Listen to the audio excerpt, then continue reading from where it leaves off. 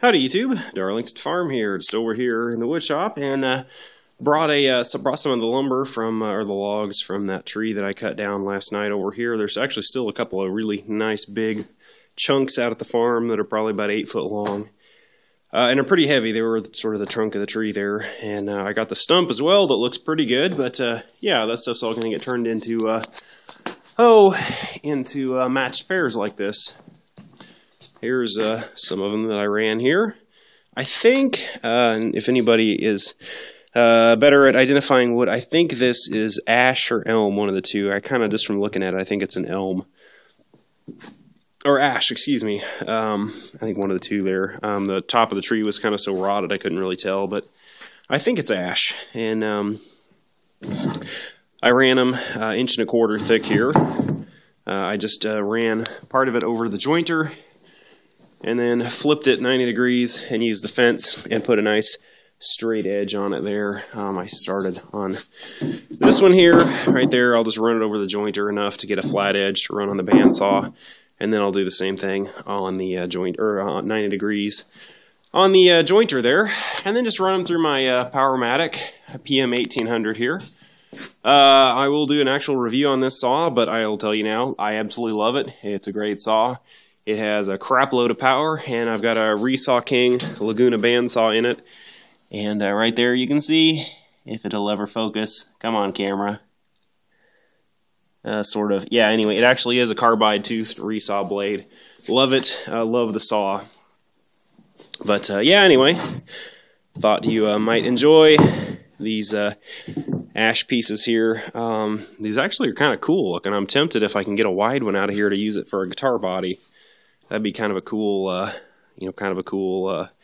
Telecaster body. So I may do that here on one of these logs. I may just go ahead and cut it maybe about 1.75 inches or 2 inches thick, and use it for a Telecaster body if it is indeed ash. That would make a pretty cool guitar.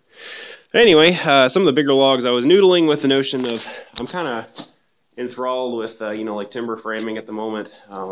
So I'm kind of noodling around with, with kind of getting some timber frame tools. And anyway, so I started hewing the, trying to put a square up one of those bigger logs with an axe by hand. That stuff's really hard. It's dry. So yeah, not a great idea, but I ended up just finishing it out on the jointer there, and I think that's what I'm gonna do with the rest of them. But I'm kind of noodling with the notion of when I buy or build a new building, which will hopefully be next spring. I'm really hoping I can scrape the money together, and hopefully I can get the Oak Street house done before then. So I'm kind of noodling with the notion of buying an LT15 wood miser and just milling the logs myself and just timber framing it. I know somewhere where I can get some logs, and so I'm kind of thinking about doing that. So anyway, yeah, that's kind of the shop update there.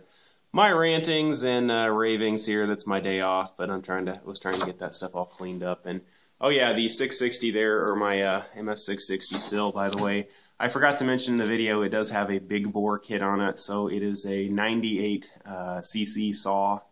And I think I said it was running like 10 horsepower. I think it's actually closer to 15. It was kind of the end of a long day yesterday. And anyway, so yeah, it's a beast. I love it. It'll outcut an 880, which is the biggest saw still makes, hands down. I mean, it's a powerhouse. It'll run a 4-foot bar buried, and it doesn't even slow it down. It's pretty crazy. So anyway, yeah, that's kind of the saw. A little more detail on the saw there. I need to do a revisit back there on the saw stop. I may be over here working in the shop tomorrow, so stay tuned. I'll try and get that up here. And anyway, yes, hope you have a relaxing weekend. I'm Darlingtonfarm. Thank you for watching. Please comment, rate, and subscribe, and I'll leave you with some booked matched pairs.